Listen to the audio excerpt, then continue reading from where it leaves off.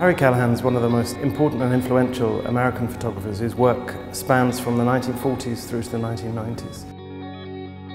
One of Callahan's main subjects was the city, and whether photographing people on the street or architecture, he was very interested in the things that we see in the world around us. Callahan's really interested in these overlaps between architecture, design and photography. And so in many of his photographs of the street, you'll see isolated architectural features. You'll also see the legacies of that kind of early pre-war European photography, where you have a great use of light and dark. He's less well known for colour, but in fact made really great work, and very early. Now when we think about colour photography, we think mostly about somebody like William Eggleston working in the 60s and 70s, but in fact Callahan was experimenting with colour as early as 1951.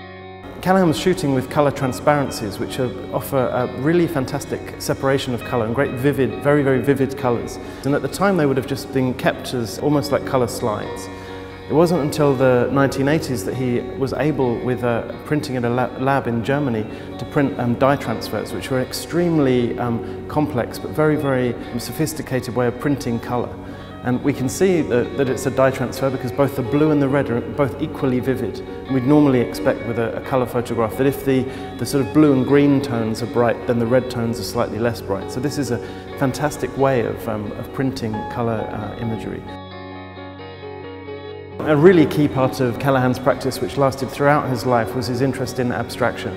And we'll see that in many different ways in this room. Here, for example, he's photographed quite close up a group of ripped posters that are hanging off the wall. This is an interest that he shared with Aaron Siskind, who would work with him at the Chicago Institute of Design. And both Callahan and Siskind were fascinated with the fact that walking around the street, they could find things that resembled, to them, the kinds of abstract paintings that they were seeing in galleries and in exhibitions in America at the time.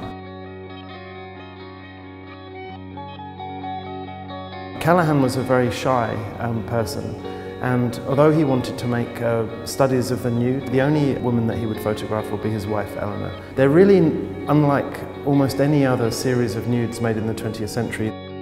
These are not about eroticism, they're not about a sort of exploitative attitude to the female form. They're an extremely intimate, extremely quiet and very sensitive study of light and shadow and the kinds of things that the life study was all about. Pioneering a completely different attitude to the photographing of nature, Callahan was interested not only in obvious natural scenes, but also in fragments of nature. And this is something that we see here in this Weed Against the Sky, which has become a very iconic picture in Callahan's career. In some cases, natural forms become almost sculptural.